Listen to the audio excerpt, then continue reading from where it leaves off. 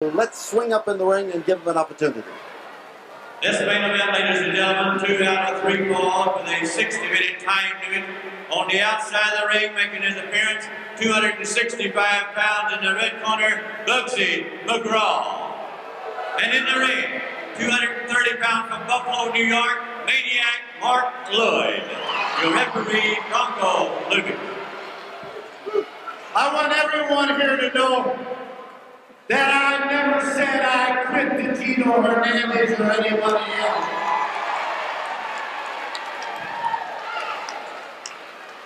Bronco, you did the right thing maybe by stopping the match because I was injured, but I never said I quit to nobody, not in my hometown, that's for sure. So, Mark Lewin, who recently lost a match to Gino Hernandez, an I Quit match when he was injured inside the fence. And then came the referee, interpreted what? Wait a minute. You are a gutless liar because you're a quitter. You said I quit. You're a quitter. Mark Lewin now going out after Gino Hernandez, who is accusing Lewin of being a quitter and saying that he quit. This is not the... There is a track race going on here, and Lewin and Gino Hernandez are mixed up in it. But it was Lewin who was giving the lie to what happened here last week, that he quit and said, I quit. He denies it. There is no question that he was injured. But what he is arguing about is that the match was stopped. And Gino Hernandez has been tossing some oil on the fire here by screaming that Mark Lewin is a quitter. And outside, we've got Mark Lewin right here alongside of us, and the big Bugsy McGraw trying to stomp him through the floor here at the Coliseum. Lewin still on the floor behind us, and Bugsy McGraw roaring back into the ring. This is a big, tough, rugged individual. McGraw, a solid man, and I think with a solid head. It's hard to tell. He's got a rare smattering of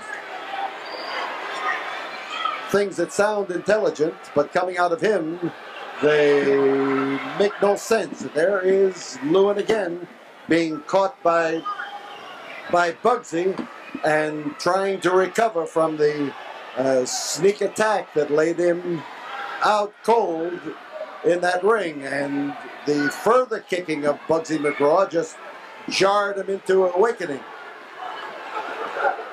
McGraw, Bugsy. And here is the toughness of Mark Lewin, that after absorbing that punishment on the outside of the ring, he is shaking his head and looking for a way to get back into the ring.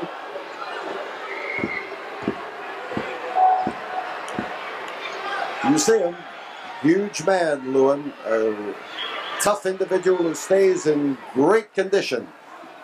But you've got to be in condition to battle a guy like Bugsy or anybody else. Lewin has not yet recovered enough to make a move in Bugsy's direction. So here he has hung on. He's trying to stay away from Bugsy just a little bit and shake that head of his and get the cobwebs out of it.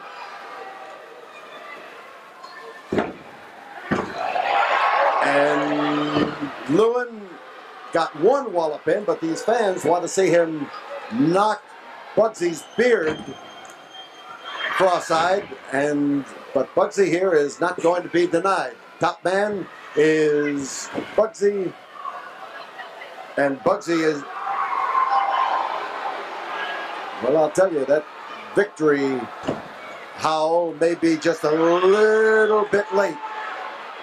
Or a little bit early, I should say, rather, because he hasn't won this fall and he hasn't won this match. crotch hold, a lift, and a slam, and Bugsy gets his foot in there for sure as he goes up on the rope to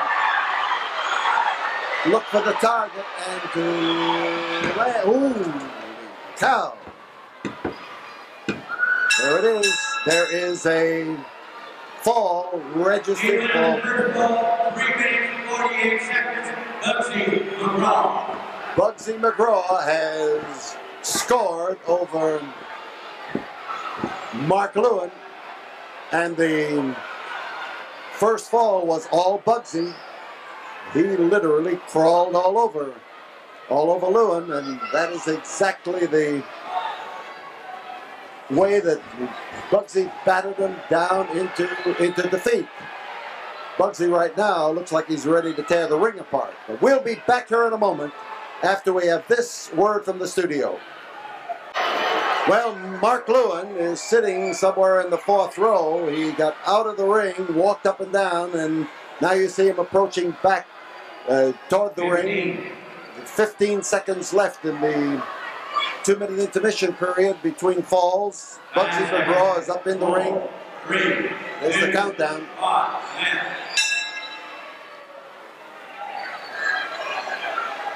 So the bell sounded. Bugsy is impatient. Lewin is not impatient. He's biding his time, trying to make sure that when he steps back in that ring, the same thing is not going to happen to him. He was taken by surprise when Gino Hernandez came down to the ring and distracted him, and now he is ready to stand toe-to-toe with Bugsy McGraw and to set the big man up. Winner! Winner! Bugsy McGraw! Nothing but a winner! Gino Hernandez has come down the ringside and is trying to distract Mark Lewin again. On top is Mark Lewin, and we've got a fall. The winner of the second fall, 59 seconds, making it Mark Lewin.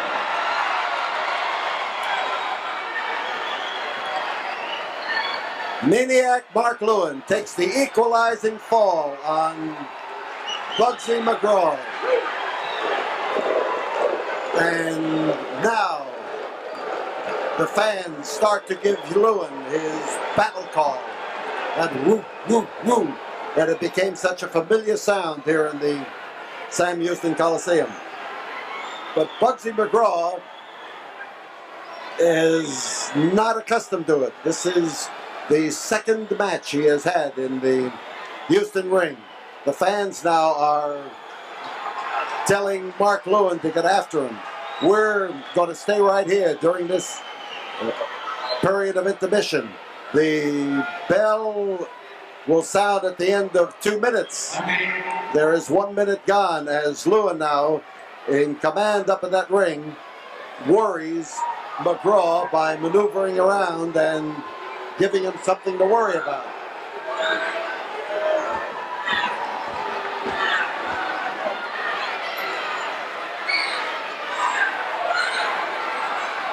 Bugsy McGraw, tough customer from Indiana. 30 seconds left in the intermission period, and Mark Lewin in a much better position now to distract, or rather to not be distracted. He was distracted in the first fall. He didn't pay any attention to Gino Hernandez in that second fall, and he came out with a win. The countdown. There's the bell. And Mark Lewin uncorks to hand Bugsy McGraw a real problem. Now, the first time Lewin outside has a chance to give McGraw the kind of punishment that came his way in the first fall. It was all McGraw in the first fall, but it has been Mark Lewin delivering the punishment since he got going in the second. And here as he bends over McGraw and hauls away at him with a chokehold, he leans in there to get underneath the whiskers of the big man from Indiana, and Bugsy smashes into the ring post, a solid smash. Lewin, man who studied the martial arts throughout the Orient, number of years in Singapore, and is capable of some rare moves up in that ring, is now with his 2 feet solidly planted.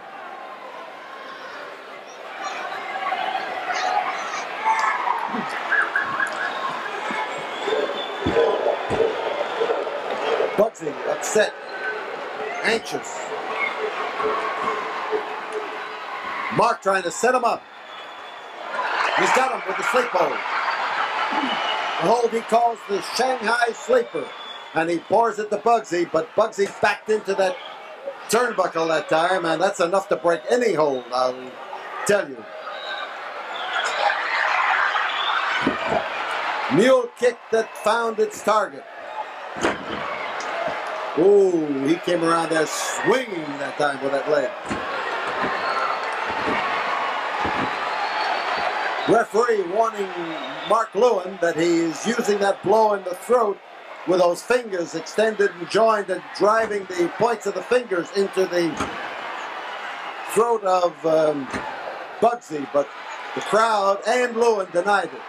Bugsy's in trouble. There is another blow into the throat, solidly.